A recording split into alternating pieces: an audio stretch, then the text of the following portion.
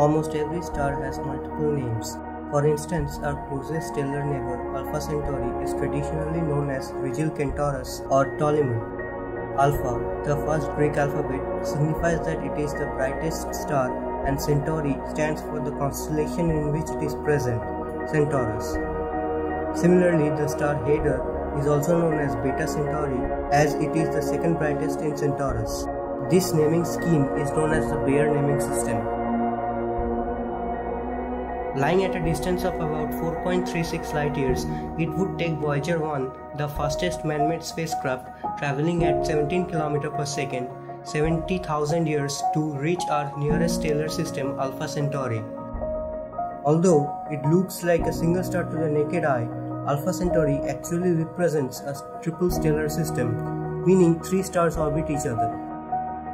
The 3 stars are named Alpha Centauri A, Alpha Centauri B, and Alpha Centauri C in decreasing order of their brightness.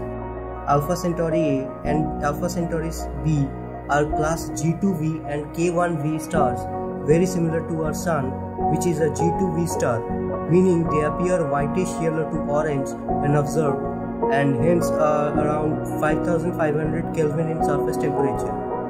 These two stars orbit each other once in 79 years in a highly elliptical orbit at a distance ranging from 35.6 astronomical units to 11.2 astronomical units, where 1 astronomical unit is the mean distance from the Earth to the Sun.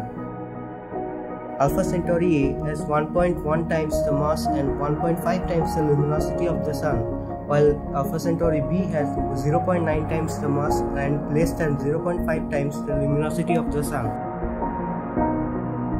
The third star, Alpha Centauri C, is the closest one to us and hence the name Proxima Centauri.